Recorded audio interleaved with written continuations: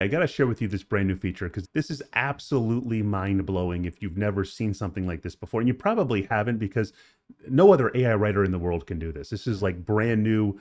No one's done this before. So I have these articles here. These are some recipe articles. And this concept, this feature I'm going to share with you applies not just to recipes, but all kinds of other niches too. Basically, if you're looking to drive traffic from social media to your blog posts, then this feature can help you. So we have these images.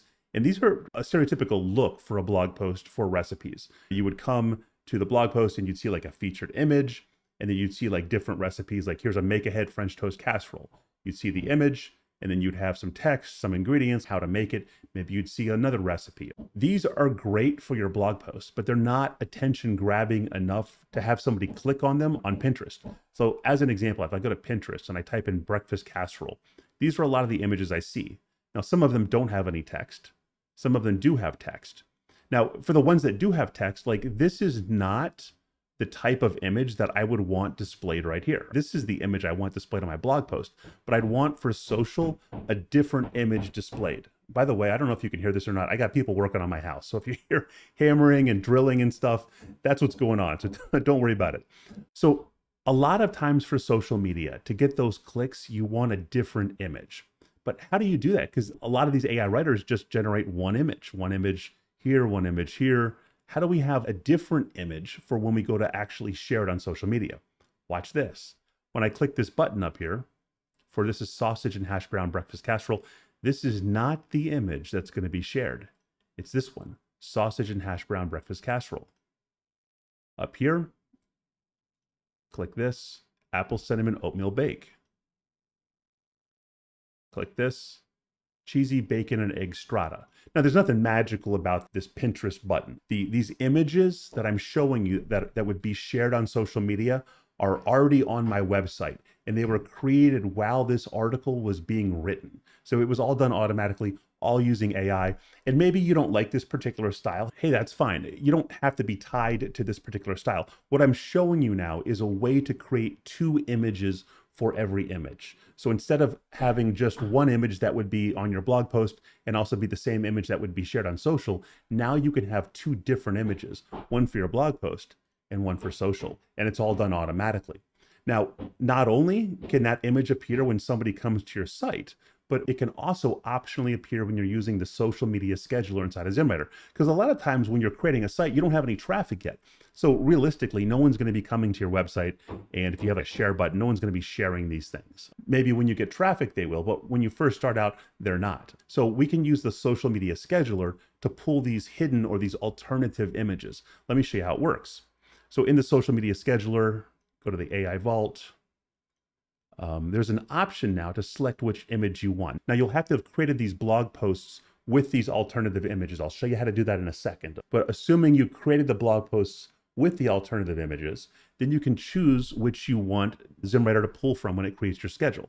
You can pull from just the main images, the images on your blog posts, the alternative ones, the hidden ones, or both. Let me show you an example. So I have 3 completed schedules here for these 3 blog posts. So I had ZimmWriter make a schedule for these 3 blog posts. And in this first schedule, this is just the main images. Okay, so this is the main image for this cozy breakfast bakes. This is the main image right here. This is the apple cinnamon oatmeal bake. This is the second image. If you want to pull the alternative images, you select the drop-down alternative.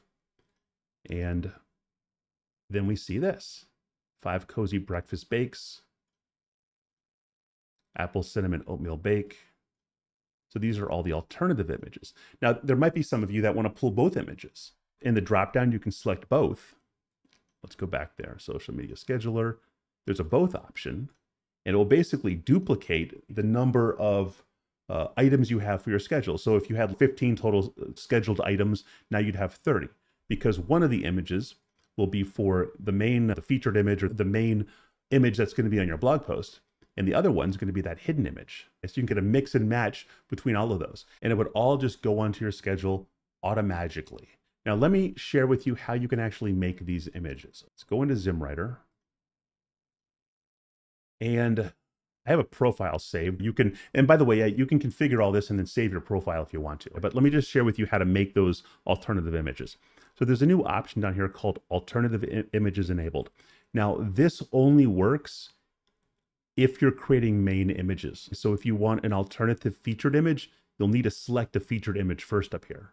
If you want an alternative subheading images, you'll first have to have your subheading images selected. And you don't have to do subheading images if you don't want alternative subheading images. Maybe you just want to do a featured image and alternative featured image. That's perfectly fine. But the point is, for whatever alternative images you want, you need to have first a main image, which you'll select here. So once you've configured all this stuff, you can go to the alternative images. And it's a pretty simple menu right here. You'll select your model. And then if you want to, you can select some options. So for my situation, for those alternative images, I use ideogram 2A. And then my options, I did a 2:3 aspect ratio because that's what Pinterest likes. I turned off the magic prompt. I set it to design mode. And I did that for both of these. And then for my prompts, all right, I have one prompt right here. And then I have one prompt right here. And I'm doing some fancy stuff with the prompts. I'm doing a load text because I'm using a custom outline with save text. But the gist of it is, you'll have to select a prompt, and you can't, there's no default prompt for this, by the way. The assumption is you want a different image for some type of reason. So you'll need to have a prompt that you're loading. And so create the prompt if you want to. But yeah, you'll need to have a prompt that you've made for whichever ones you've selected. And then when you've done that, you simply close the menu and it's all configured. And what will happen behind the scenes is when ZimmWriter goes to generate your images, you'll get a first image and then the alternative image. So here's like the first image, and then here's the alternative. Here's the first, here's the alternative. Pretty cool, right?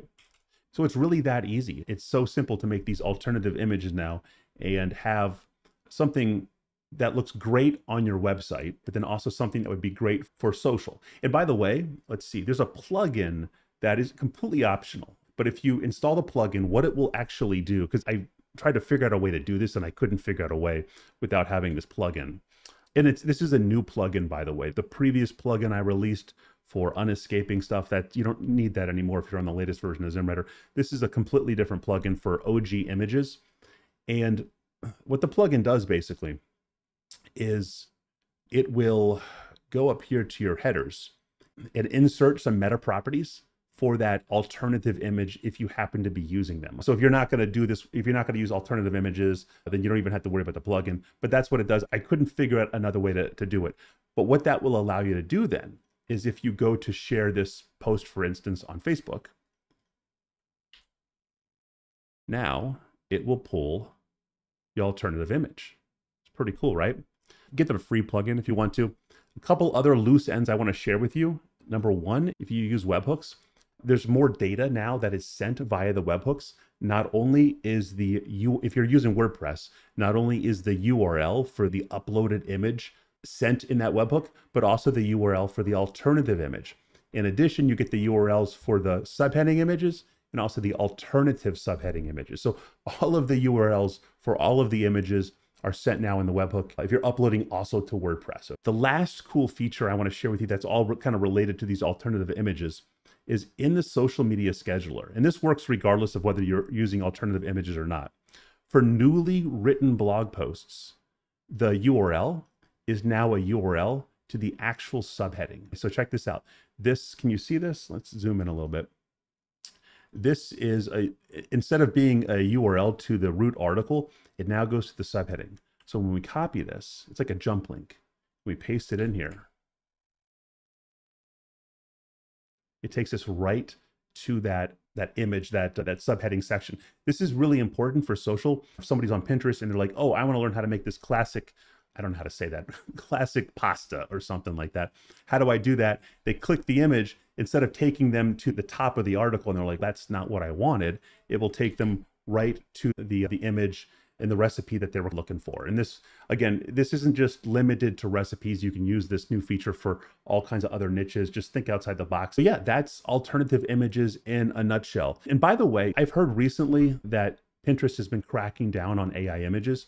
Again, maybe this style right here is not what you're going for. This style I created with this prompt right here. Maybe that's not what you're going for. You can completely change up the prompt if you want to. So this can be whatever you want. So think outside the box. If you're worried that Pinterest is going to crack down on your images, then just modify them a little bit. Modify the prompt and get something a little bit different, a little bit unique to suit your tastes. Hey, I hope you like this. Any questions, comments, drop them down below. Subscribe, all that great stuff. There's links to ZimmWriter down below. Join our Facebook group, almost 15,000 members. So that's it.